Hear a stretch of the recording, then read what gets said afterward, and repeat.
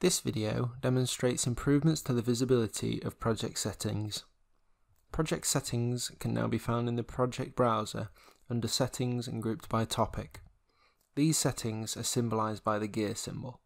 The opening of the project folder has been moved to the top level, with the folder icon and the project name as the name of the folder. The project info card is in the main menu in the settings menu. The functions are grouped under 4 different branches.